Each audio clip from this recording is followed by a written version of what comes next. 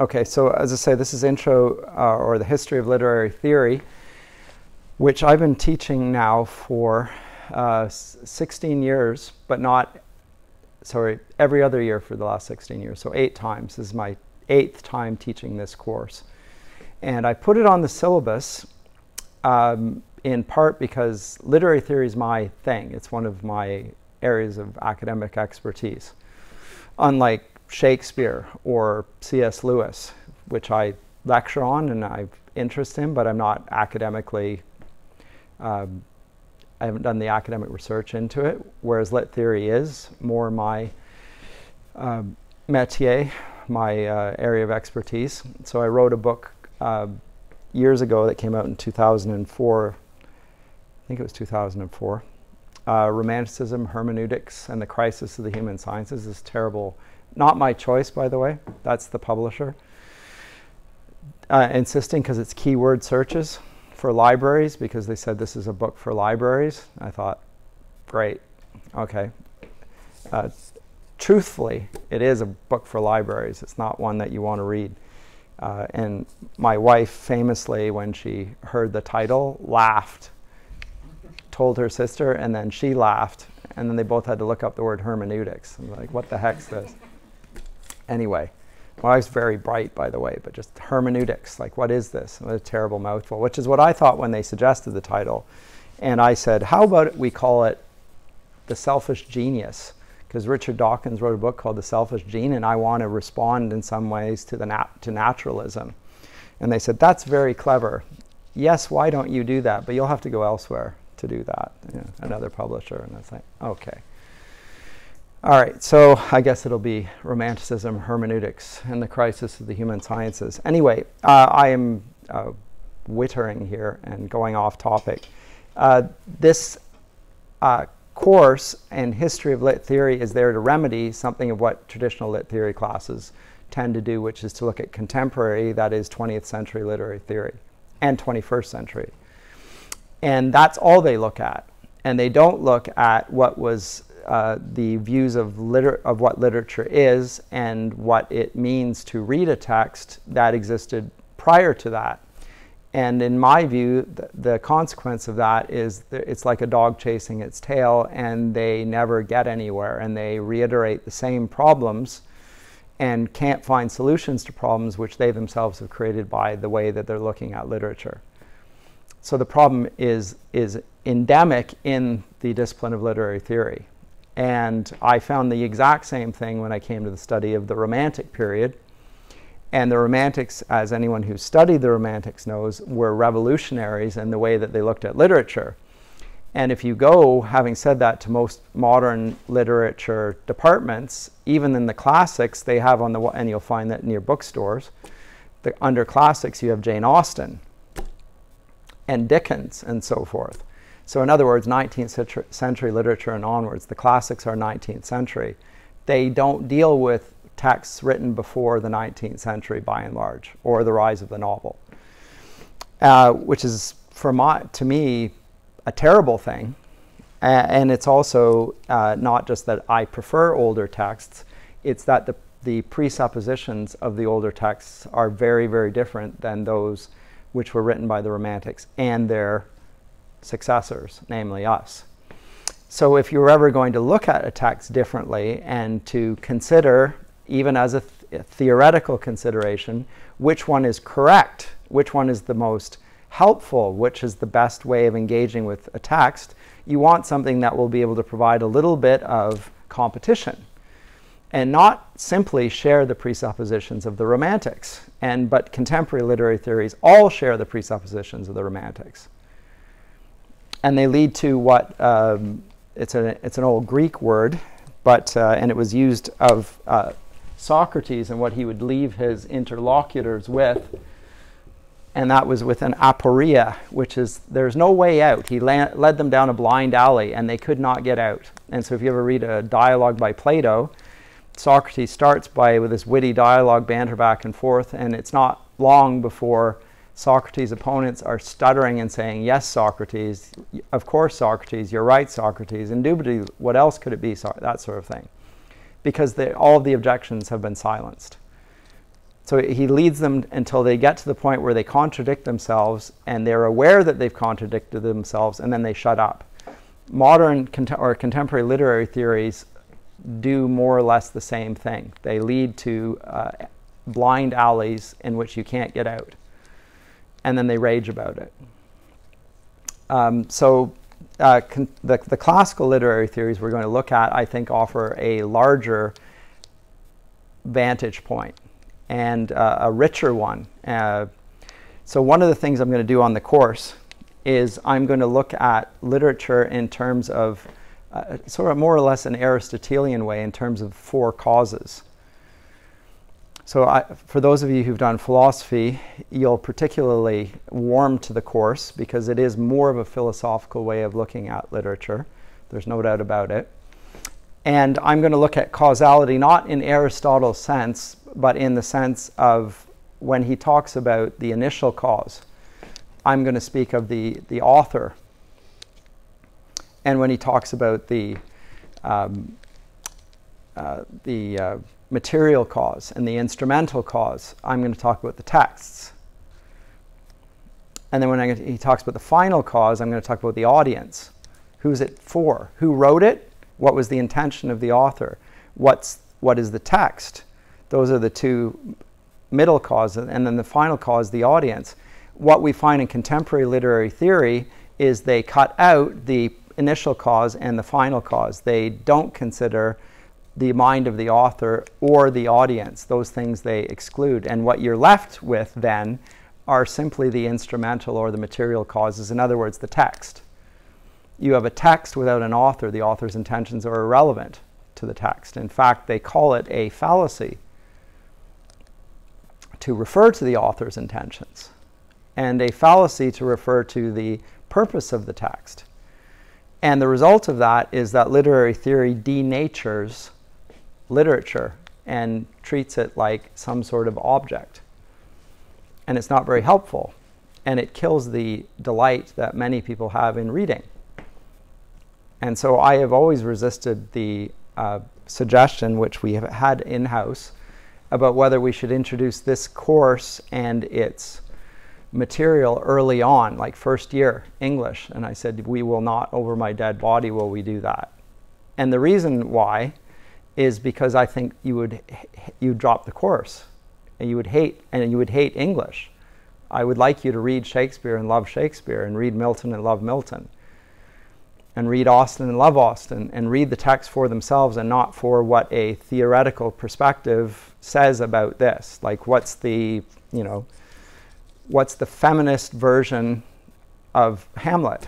What's the feminist take on Hamlet or Lear? There are our feminist take. Or what's the post-colonial take on The Tempest? All of those are very common in modern theories. Or what's the queer theoretical vantage point on the cross-dressing that takes place in many of Shakespeare's comedies? What is that, and how do we read the text then? And I think those are all well and good, but ultimately those are agendas, contemporary agendas being foisted on the text, and then you never actually take the text and allow the text to speak to you and allow it to change you. You're always basically domineering the text from whatever vantage point. Even if it's a marginalized one, you're effectively empowering the reader or the audience over the text. And I don't like that. It's like, when I read literature, I do it because I take delight in that world, and I want to take delight in that world, and I don't want to be making it an agenda at all times. If you want to do that, go into politics. Get out of the classroom, go into politics. That's your thing, by all means. So my thesis is that great literature presents a moral realism which speaks of freedom and dignity. That's my view of literature in general.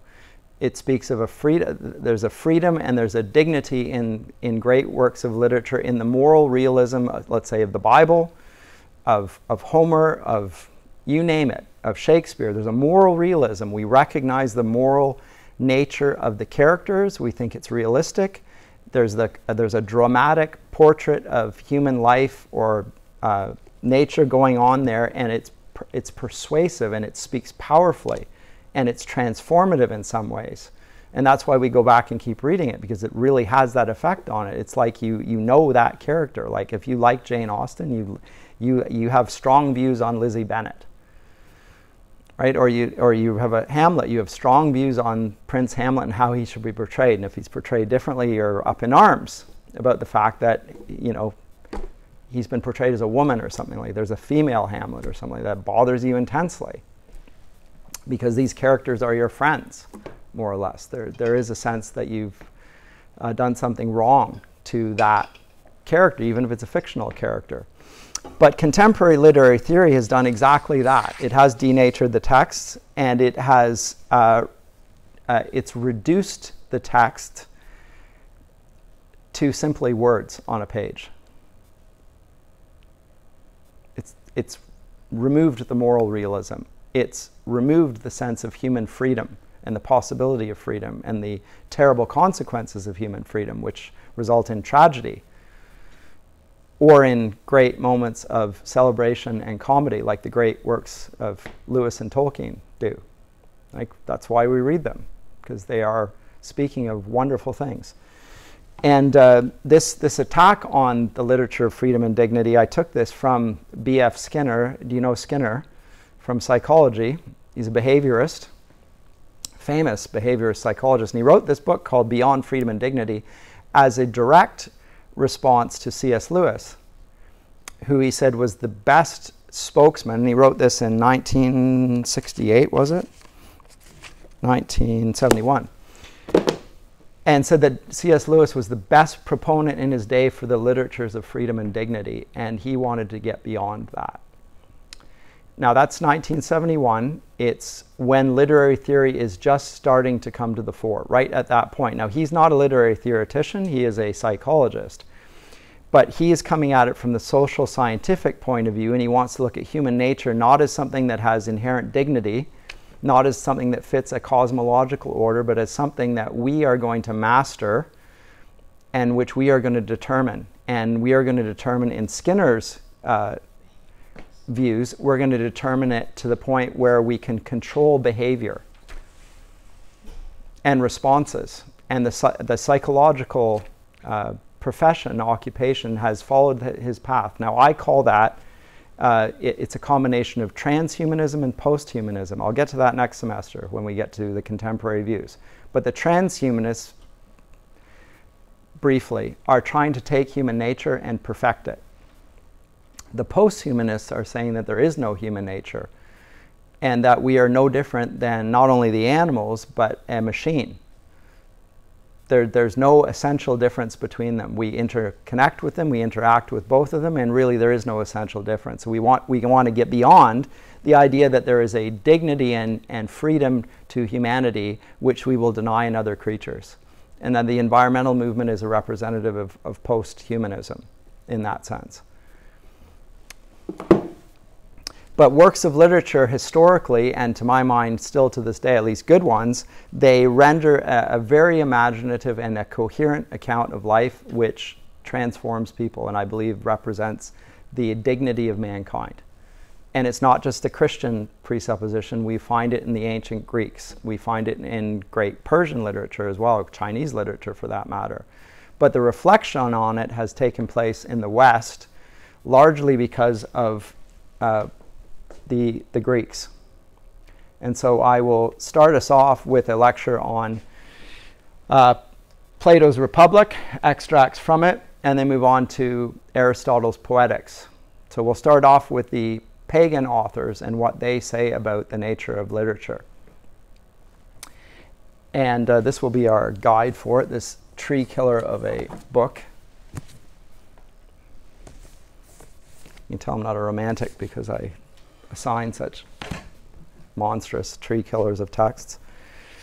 The reason I have it is it's actually useful for both semesters. So it's big, but it actually is a pretty good source book I found over the years. So if you can acquire a copy at a reduced rate, by all means do it. You can also get them independently if you wish. That's fine.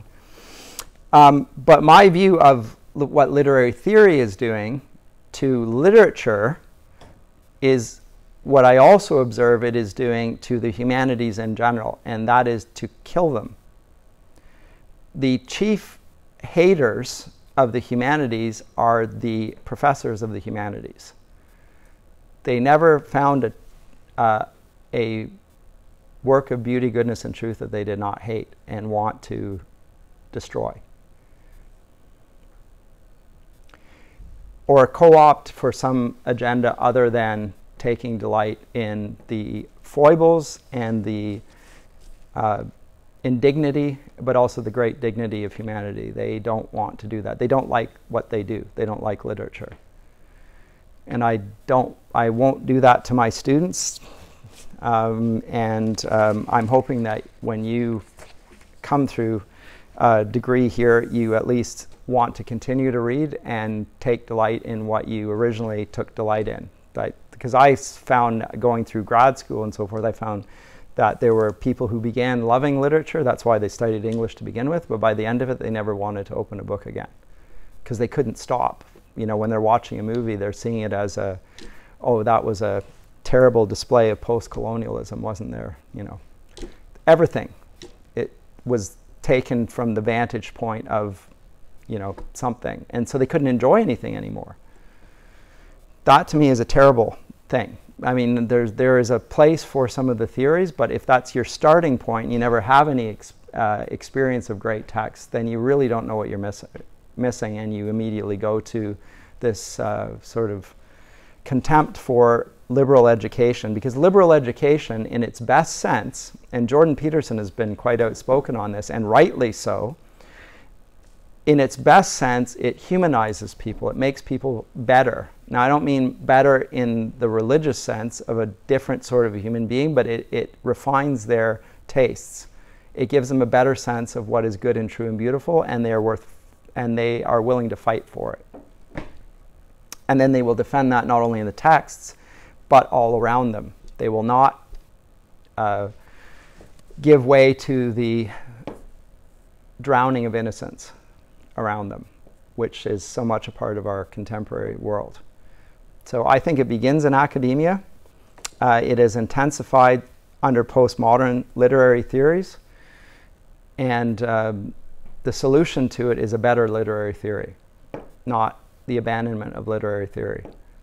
And the only way to do that is to go back and look into the deep resources of the Western tradition. So we start off with Plato and Aristotle, and then we move to Longinus on sublimity, which is not hugely influential in the ancient world, but is hugely influential come the Renaissance.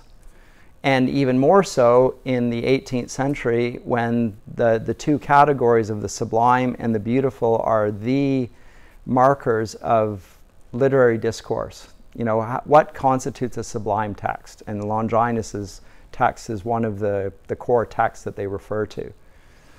As this is not hugely influential in the ancient world, but it is more influential later on, so we're almost reading him for what he becomes rather than what he is at the time. Whereas Horace's Ars Poetica, the art of poetry, is a poet's observations about what constitutes poetic excellence.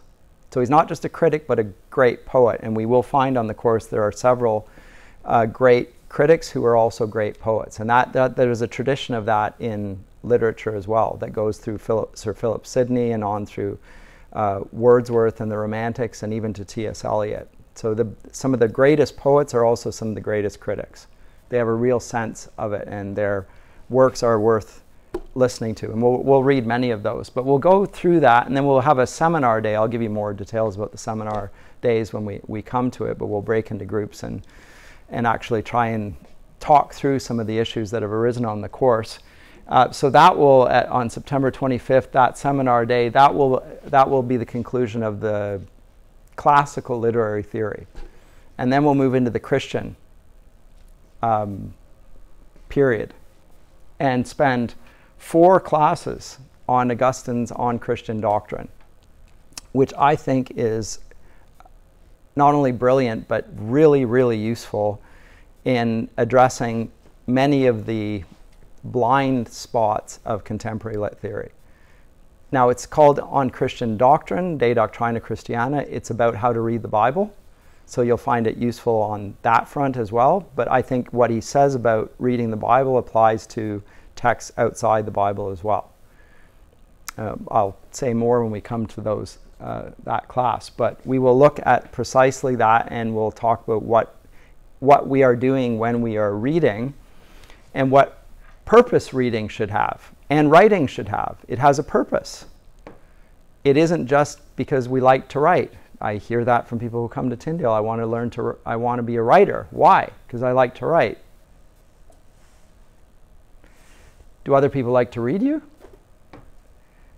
I rarely ask that question because it doesn't go over very well. But that ought to be a question that do other people like to read you? Well, what causes people delight? Now, delight can be broken down into entertainment and delight in the sense that it leads them to be to a profound reflection on human life and a profound sense of human dignity. Are you able to do that? Are you able to write in such a way that that comes out in the writing? A good writer does that. And that is no easy thing to do. That is no easy thing to do. So to be a writer is a good thing, but it has to have the question of what does it mean? What is the responsibility of the writer? Because the writer does have a responsibility. By the way, in the Renaissance, they would have regarded the writer and the playwright to have such awesome responsibility that effectively they're a teacher and should be subject to the same sort of censure that teachers of the Bible would. There is a moral responsibility that goes with entertaining people. It's not just delight. There's a moral responsibility placed on not just teachers, but writers. So you can make your audience better, you can make your audience worse, but you will do one or the other. And how would we know what that was? So these are the sorts of questions that we will be looking at. We'll deal with them, I think, profoundly in Augustine. Then the break and the first essay, and then we'll have a seminar talking about Augustine primarily, but also the literary theory of Jesus, as I call it, and his understanding of language. Because I will say, I talked about the four causes, and the initial cause, if that's the author, and the material and the instrumental cause, if that's the text, and the final cause is the audience, we're dealing with two things there. We're dealing with persons and words. And in the person of Jesus, we have the Word of God, who speaks words, and his words are authoritative, and he himself is the Word. But in the Word of God, who became flesh and lived among us, was also the person, the quintessential person. He is the image of God. We're made in the image of God. He is the image of God. What is it to use language the way Jesus used language? And how do, when we use language rightly, how do we become more like Jesus? Those are the sorts of questions we're going to delve into. We'll move from there, and we're moving chronologically through this. And now, having gone into the 5th century, we're going to jump all the way to Dante, 1300 thereabouts, and his theory of language. And at this point, we'll probably introduce the ideas of whether literature is to be read allegorically or typologically, or literally or allegorically. There are two schools of thought on this in the ancient world. One is marked by Antioch and the other by Alexandria. Two schools of how you read Scripture. And those two schools of how you read Scripture were also how they read Homer. Because the early moralists in the Greek tradition could not accept that the gods were as Homer portrayed them. They lie, they cheat, they steal, they commit adultery. In fact, they are like the worst people, but they're immortal. How can this be? This is scandalous. This is not what the gods are like. So say the philosophers. And so how can we read Homer, who we all regard as a cultural icon, without Scandal, well, we read it allegorically. So when he talks about the gods, these aren't really the gods. They represent certain other things. It's an allegory for something else. And that same thing happens with other literary texts and also with the Bible. We'll come to those discussions as well. Then we'll go on to Sidney's great defense of poesy, which argues that the preeminent discipline in the humanities is that of literature, which is correct. Not philosophy, not history, but literature. It's an argument, by the way, which would have been part of the classical trivium. Have you ever heard of Marshall McLuhan? The Medium is the Message, Canadian scholar. Wrote a book on the classical trivium. It's his doctoral thesis from Cambridge University. Very interesting. Recovery of the liberal arts. Very interesting. Interested in what Thomas Nash had to say about the humanities, seeking to recover it. And that's right in the 60s. Very interesting Canadian scholar. Then we will move into the Reformation period. We'll look at a few handouts. We won't go to the direct text here. Will be a commentary on the text by Gerald Bruns, and I'll put those online for you. Talking about modernity and how it changes the way in which texts are looked at as well. So I think you'll find it helpful. And then we'll move into the Enlightenment period, or the neoclassical period, with Carnot and Addison and Johnson. So Renaissance to neoclassicism. We'll conclude that section with a seminar day, and then we'll move on to the Romantic period with Kant, Burke, Wordsworth, Coleridge, and Keats, who are in our day regarded as the chief spokesman for literary theory. So the Romantics tend to be, but I think we'll see by looking at the beginning of literary theory that really they're reacting against, but they're also in conversation with dialogues that have been taking place for millennia. They're joining that conversation themselves. They have their own point of view on it. You may agree with them, you may disagree with them. By the end of the course, you may not be with me, and you may agree with them. And I'll fail you if you do that.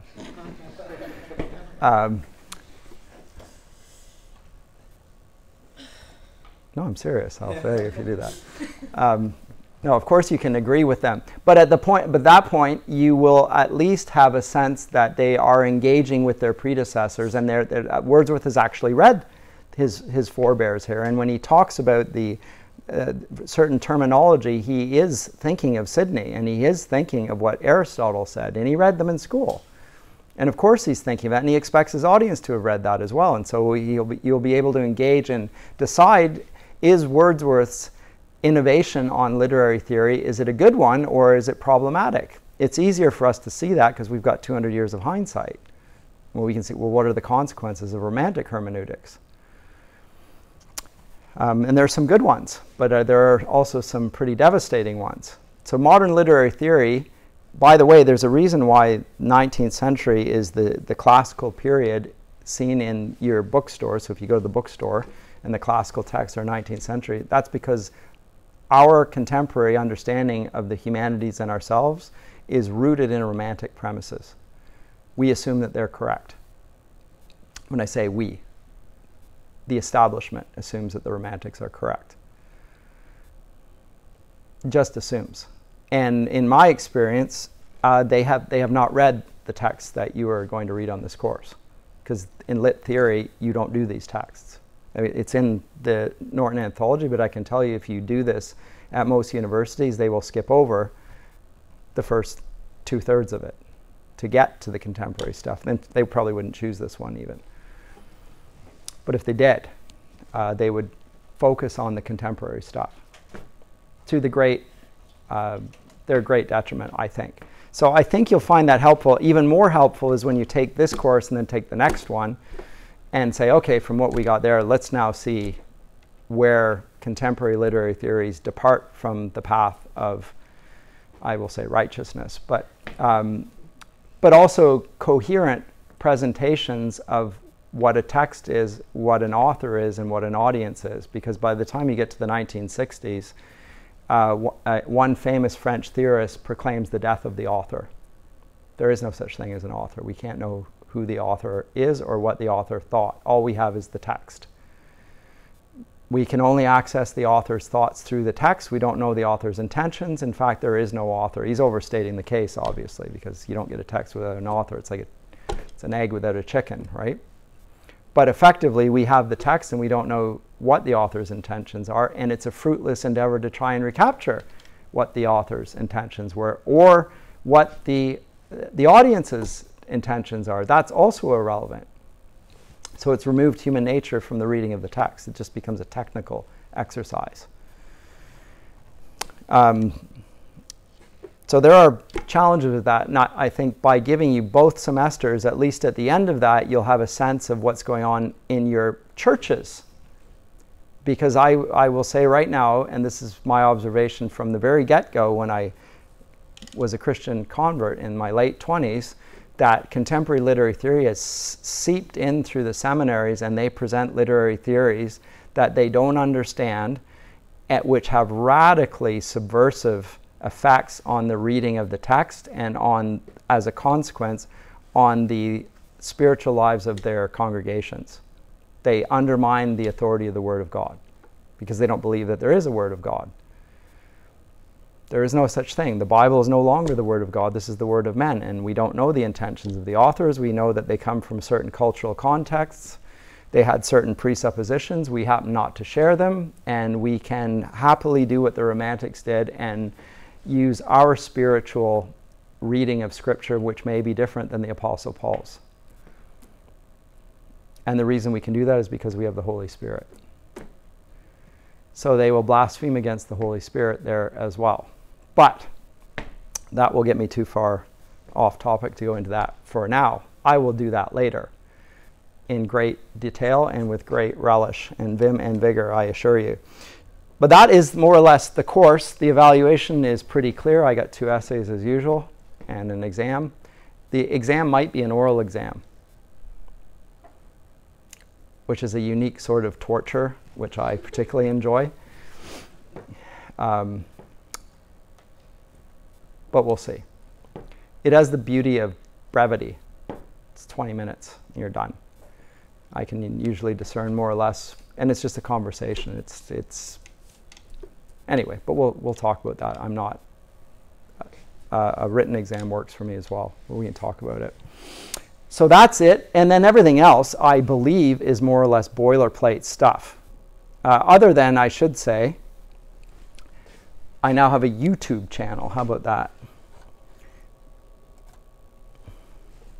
I think. Does it actually work? Yeah, there it goes. And what I'm going to do with that is this lecture, which I'm recording here, it's going to go up on the YouTube channel. And I will try and, because my sense is what I am saying in my class is almost heard nowhere else, obviously because it's my stuff and it's unique, but I actually think that I have something to say about these things, and I would like it to reach a broader audience. But also I would like you to be able to access it and go back and, you know, what did he say there exactly? So I don't allow for laptops or any of that sort of thing. If you really want the complete picture, well, it'll be online. And you can go there, and then this will be note-taking and processing on your part. Well, what are the big questions? Like, there are certain things I want you to write down, but it's not everything I say. It's really not worth that. It really isn't. So that's the new thing. What the heck's going on? Oh, there's me. Okay. So that's that. That's the new thing. And I'm trying to utilize the internet.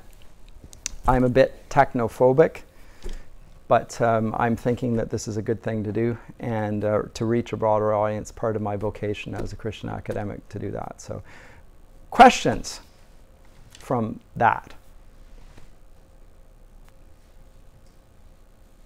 Comments?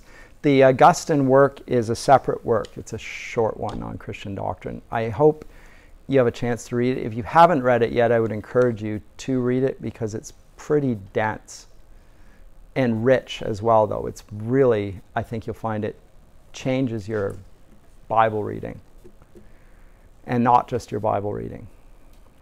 So I spent the summer working on that text, and also Augustine's work on the Trinity, and also Augustine's Confessions and his idea of language. And because he's going to argue about the difference between the mind and the word. So what we think and what we speak are two different things. We say what's on our minds, yes, but the two are not the same. So how can Jesus be the Word of God and yet be God? It's a Trinitarian issue for Augustine, but it's also for us, it deals with these issues of intentionality. So we think one thing and we intend one thing and then we write one thing. How does what we write relate to what we intend? And how does that reflect who we are? And how does that relate to the Imago Dei? You know, it says in Genesis 1:26 to 28 that we're made in the image of God. What does that exactly mean? It's not stated there in that text. It's just stated as a fact. We are made in the image of God. Okay, but what does that mean exactly? It also says that Jesus is the image of God. We're made in the image of God. He is the image of God. So he's not in, he is. How do we relate to the Word of God, the person who is the Word, who declares God's innermost counsels, who not only declares them, but lives them out, represents them in his life. There's an integrity there, there's no contradiction, and yet people hate him for it. All of these things are rich things to think about, and we'll try and at least scratch the surface on that here. So questions or comments? And if not, we'll just pick it up next time. But I am done for the first day. Short and sweet, longer than usual, actually. Yes? I was reading, just like some historical theory, just this book, because I like the idea of just like different theories. But let's say if you find let's say Marxist theory, Mm-hmm. it really helps to explain the industrial complex of our world. Like, isn't it good to just have some of these to kind of explain it? Like, there's different classes in our world, and one class does this, one class, where it like helps to simplify such a big arch of history, kind of. Like, yeah, no, I mean, the reason that literary theories are appealing in general is because they give us a rubric or a worldview to interpret things by. It gives us a bigger picture. So here's a text, but how do I understand this one text in a broader context? And Marx has a narrative for that. mm-hmm. It's not a very flattering one for literary texts, that this is the product of the bourgeoisie, basically. So the interest in liberal education is a bourgeois interest. It's not really of interest to Marx per se. And in general, Marxist literary critics have no place for literature. They're not interested in it. It's good for burning. It makes good firewood. It burns well, and it heats you. But Marx was a materialist. Cultural Marxists, on the other hand, realized that Marx had some shortcomings and that he ignored culture. And so they brought Marxist presuppositions to texts, and they did things with it. And so cultural Marxism, I think, was hugely involved in the productions of Hollywood and so forth. You can see the playing out of that. And I've written on this and spoken on it publicly before. Jordan Peterson's also talked about cultural Marxism now, and I think it is in the universities. But that's not quite what Marx says. It's people who would call themselves Marxists, but they don't share his sheer contempt for culture. They think actually culture is really important. I'll come to that next semester when I talk about cultural Marxism. Talk unto itself. But yes, it is helpful. My question is it true? And does it account for all of the evidence that I see in human nature? And I regard it as a school of suspicion, just like Freud has a school of suspicion, and so does Nietzsche. The three masters of suspicion, as Paul Ricoeur calls them, they have a certain contempt, suspicion for everything that is not utilitarian. Anything that can't be used for feeding they regard as, well, this is what It's like religion. It's the opium of the masses. Literature, it's the opium of the masses. You do this to trick people into they're taking their eye off the ball and what's really important. What's really important is controlling the means of production. And the equal society where everybody has total equality. That's the aim. All this talk about literature and about God, this is off topic. Let's stick with our knitting here and stick to what really matters. Let's get down to that, and what that is about, as I say, material wealth. So Marx reduces everything to wealth. Freud reduces it all to sex, and Nietzsche to will, the will to power. Everything's a function of that. And the naturalists of the 19th century do something similar, and I would say, again, this man B.F. Skinner is going down that path. They're all reductionist theories, which I will try and expose as such.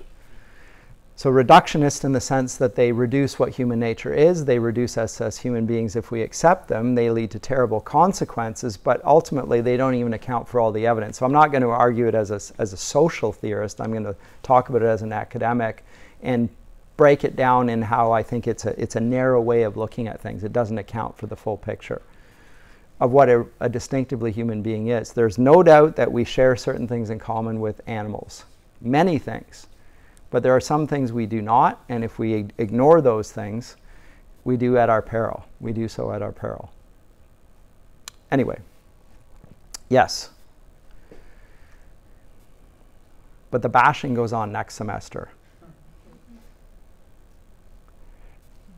And it gets more challenging. When you deal with contemporary stuff, it's more difficult because they're closer to you. You don't really have the benefit of distance and objectivity. Whereas things that were written in past ages, you can see, that's really interesting. I never thought of that. Or that's ridiculous. That's like what... Whereas contemporary stuff, people really are passionately advocating for this point of view. And by even engaging with it, how dare you question this? Like, how dare you? You get into immediate personal, interpersonal conflict. And one of my hope of the benefits of looking at the course in a historical way is to say, okay, well, never mind what Masson says about this. What would Aristotle say about this subject? How would Augustine, if we looked at what Augustine, when he talks about a text, and we get a postmodern critical theorist of the feminist art, and what she says here, well, that's very interesting, but what would Aristotle say about that in relation to these things? That sort of detaches it and makes it a little bit less heated, and that's helpful, I think. Anyway, and at the end of it all, I will not fail you for siding with the Romantics. I'll just dislike you. But then you'll dislike me by that point as well, so it won't matter. And I can live with that anyway. And your grade will not be affected by my dislike. At least I hope and intend. Any other questions or comments? And if not, I shall see you next time. Anything else? Yeah.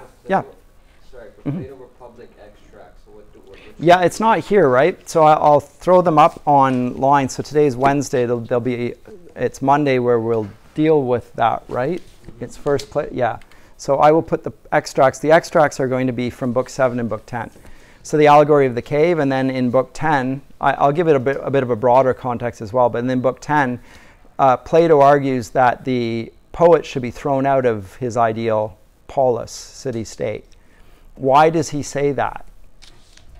Because if you look at the context, Homer is called the teacher of all Greece. Like all of the Greek city-states, whether they're Athens or Sparta or Corinth or whatever, they all regard Homer as more or less the Bible. They go to Homer. They love Homer. Plato says that the poet should be thrown out. And he must have Homer in mind when he says this. Well, this is an extraordinary thing to say. Why does he say this? Because it's a famous statement as well. Like people in general in the literary field like Plato. They love Plato. What do they do with the fact that Plato would have them out? Right? So what is his view of literature at that point? And is it only a commentary on Homer and the place of Homer in Greek civic life? Or is it a broader comment on literature and how poets never tell the truth? They always lie because they don't know what the truth is, because they've never explored what the truth is. That's what we'll be looking at. Okay, so if you've got books 7 and 10, by all means read them. If not, I will put the extracts, or even if you do, I'll still put them up on the course website. Okay, and I don't think they're in here. I think we have something from Plato's Ion, which is also interesting, but it's on the issue of inspiration, which is more of a romantic concern. And I don't want to assign both of them, so we'll stick with the Republic. Okay? Is that good? Anything else? If not, we're done, and I shall see you next class.